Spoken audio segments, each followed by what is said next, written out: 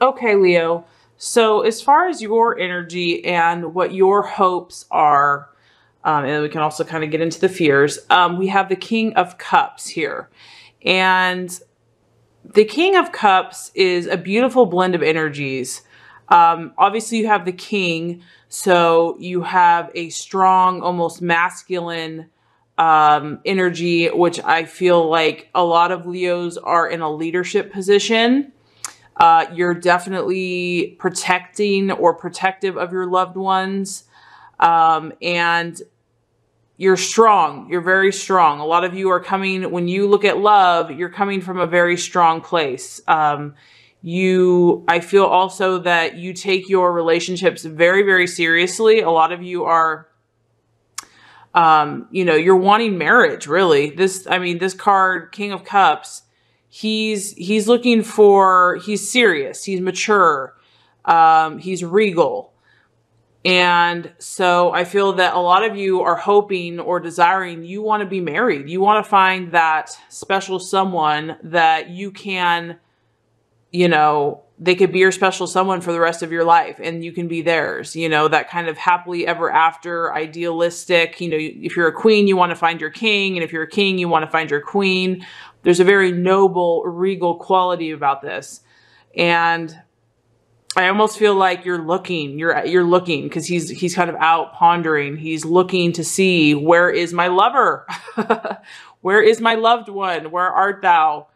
And this has such a strong, loving energy to it, this card. I love how it's surrounded by just a gentle pink. And then we have he's in this deep purple robe, and then it's surrounded by flowers. So I feel, Leo, you have so much to offer to your loved one. You are looking to find that person that, you're happy with, and you have so much to bestow upon them. You have so many creative gifts and ideas and romantic, you're ready for romance. You're ready to bestow and to give and open your heart to that person. So a really beautiful energy, really beautiful energy. The other thing is, because this is a cups, I feel like, and there's a lot of blue here. We have deep blue waters, blue flowers. Your emotions are strong. Your emotions are strong, Leo, but I feel that you definitely have a sense of discipline over them. A lot of you right now, you're not being completely ruled by them. You're actually pretty balanced. You're really balanced. You've got your intuition is really strong and intact, your deep emotions, and then just the king, masculine, rational, authoritative energy. You're not being ruled.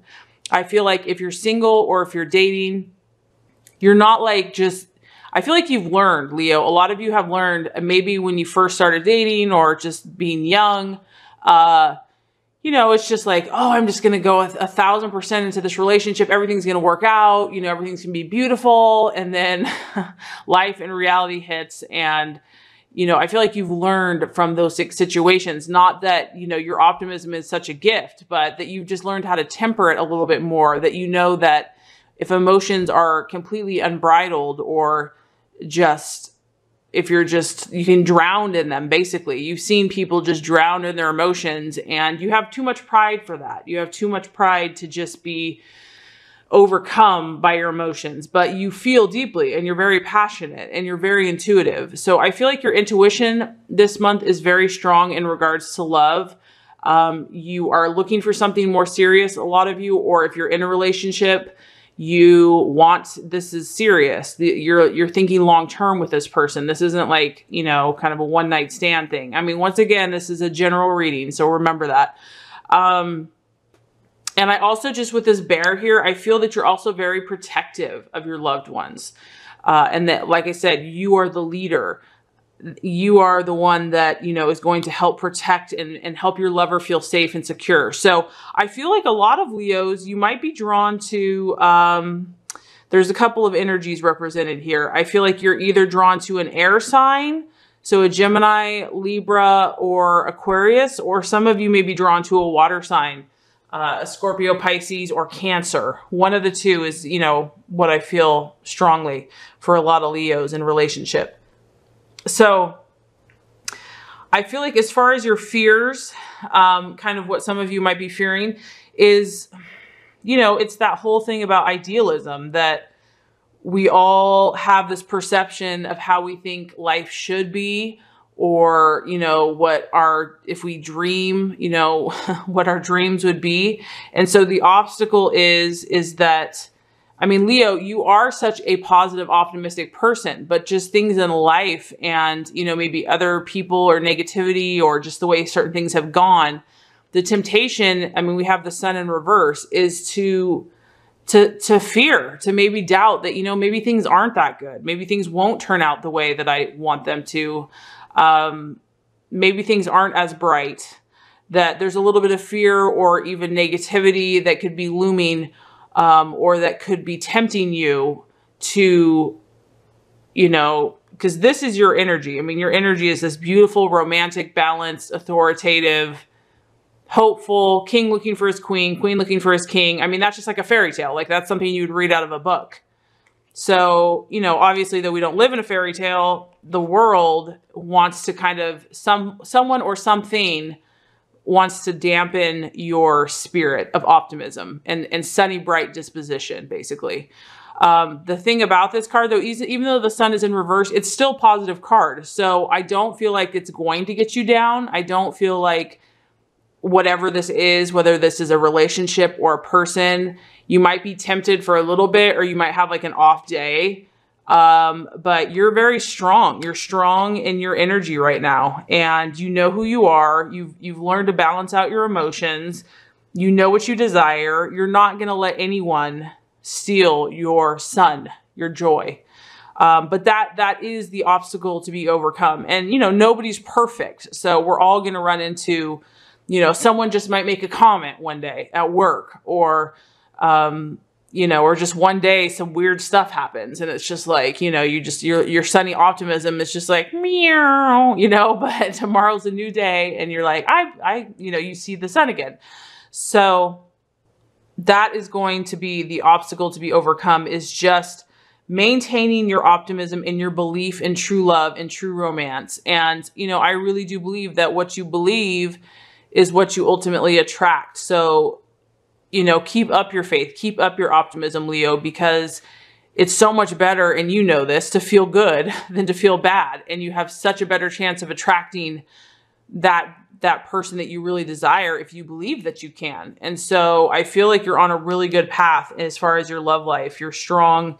There might be a little bit of doubts or uncertainties or negativity kind of looming in the background or in the subconscious. And that kind of relates to the realization card. We do have the Three of Swords. So the Three of Swords, and this is where the air signs, you know, Gemini, Aquarius, Libra, communication, this could apply a few ways. It might get sticky with somebody in your relationship. So whether you're dating or whether you're in a relationship or whether you're single, and I'll address that. But there could be some words that are a little piercing, that are a little, you know, this could apply a few ways for a few different people. Unfortunately, for some Leos, the outcome of a potential person they're dating, you know, this is a 3. So there might be someone that is not as honest as you would have hoped, and they kind of have more going on the side than, you know, because you're really looking for marriage and that significant other. So if you are dating someone, or if your intuition is feeling like someone isn't right or something isn't right, don't doubt that. Don't take it personally either. I mean, I know that's easier said than done, but there is a Three of Swords here, and that can represent, you know, 3 people in a situation, and, you know, something that causes pain in the heart, you know, something emotionally, words spoken. And this isn't going to be for all of you. If that is not the situation, if you're not in a potential relationship or dating someone where you feel like there might be someone else in the picture, what I'm sensing for some Leos is if that is the situation, that might be what's kind of getting you down, because this is who you are. You know who you are. You know how much you have to offer. And if you're dating someone, or you're really excited about someone, and then you find out that they're, you know, they're not as serious as you, it might cause you to be a little, but I know that you won't take it personal. I know that you know your value and your worth, and you know how much you have to give and to offer, and anyone's going to be lucky to have you. So this, is painful as this card can be, it's also very truthful. And you know what? You'd rather see this person as they are right away than to invest a lot in them, you know, and to get farther along that relationship path. You know, you'd rather know. I mean, you'd rather know so that you can move on and find that person that really is going to make your heart sing and really is going to find, you know, your soulmate. If you are single, then this could reflect thoughts or subconscious patterns from the past, something in a relationship that's been said that is still stinging you a little bit. Maybe it's affected your pride or your ego, because I'm sensing that something is wanting to dampen your sun, Leo. Something is wanting to, like, you know, you are this leader and you have this bright optimism and you have this love for everyone, and something is, you know, there might have to be something to be looked at. And, you know, you might need to pull these swords out, whatever they are, whatever those words have been, whatever those feelings, that situation is, you know, it's obviously created some pain. So you know, it's like, it hurts to pull it out of the wound, but then once you do, then you're set free. Then you can heal that wound and move on. You can heal your heart and move on. So I feel like for some of you, by the end of the month, you're going to be pulling out some of those swords. You're either going to realize that a person that you are interested in or dating or are with might have something else going on, or you're going to revisit some things in yourself, maybe in your past, that you know are still there, you know are wounds that have hurt you from the past, and you're going to be dealing with those things. And I know it's painful to feel those feelings, but you know, I feel like you're ready to do that because you're at this very balanced place. You're not going to let your emotions just take over you. If you have to deal with these emotions or something painful, you're going to balance it out. You're going to use your authority, your leadership, your wisdom, your intuition, your love for yourself and for others. You're not going to let it overtake you. You might have a moment where you're feeling a little funky or a little off, or the day is just like a little weird. But you know what? At the end of the day, this is your energy. This is your energy, Leo. So, you're wanting great things, Leo, and you're going to get them. It's just a matter of time. So I just want to encourage you. These little tests, these little trials, if you're weeding through people, you're just looking for someone that's honestly as bright and shining as you are. You're looking for your other half that can give you what you're going to give them. So let's go ahead and draw another card, get a little more information. So for Leo, what is the oracle for the month of May to help them in their love life shine their best and brightest self? Oh my gosh. There you go. I said, what's the best card to shine your best and brightest self? And we get shine. Okay, that's awesome. Okay, so the message is Leo to shine. All right, let's go ahead and read this. Okay, so the keywords are believe, realize, harness, enthusiasm, potential, and breakthrough. This card symbolizes the positive and powerful energy that now surrounds you. By embracing this energy, you can improve current relationships and draw new ones to you.